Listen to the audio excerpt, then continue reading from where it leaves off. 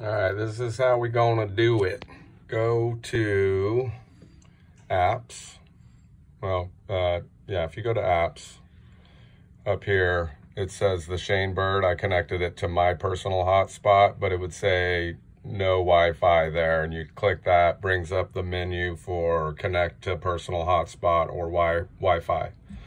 Once you're hooked to Wi-Fi, if you go home, and then we're going to go to settings, this display, and then we're going to scroll down to Bluetooth settings, and pretty straightforward from there, but Bluetooth settings, we're connected to Defiance. When we do that, down here, if you're in Bluetooth mode, BT, if you hit the menu button, you now have your phone, and I'm selected to the Raymarine, so you just need to make sure you're check marked. If you ever need to reset it, we go and check mark discoverable, which allows it to be seen on a pairable device. So we're all clicked in, check marked, which means we're Bluetoothed over. So once we're Bluetooth and we're Wi-Fi connected, and we go to apps, go to Netflix,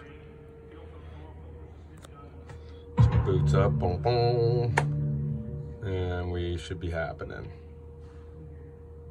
And I've got audio in the background, it's already tested. There you go, bro.